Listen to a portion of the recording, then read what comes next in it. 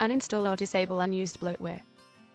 Pre-installed and unwanted bloatware is still a scourge on our daily lives, but you do have some control. Depending on where you bought your phone, you will have varying levels of pre-installed apps, but there's a good chance you could be looking at 24 apps you just don't want.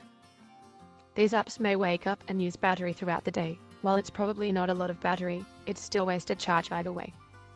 Go into your settings, apps, and scroll through the list.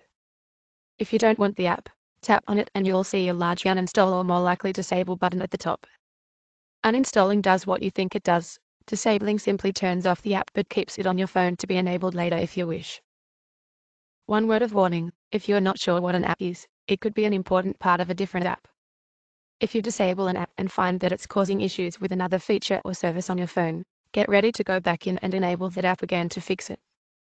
You can quickly sort for disabled apps by tapping the All Apps drop-down in the Apps menu and selecting Disabled.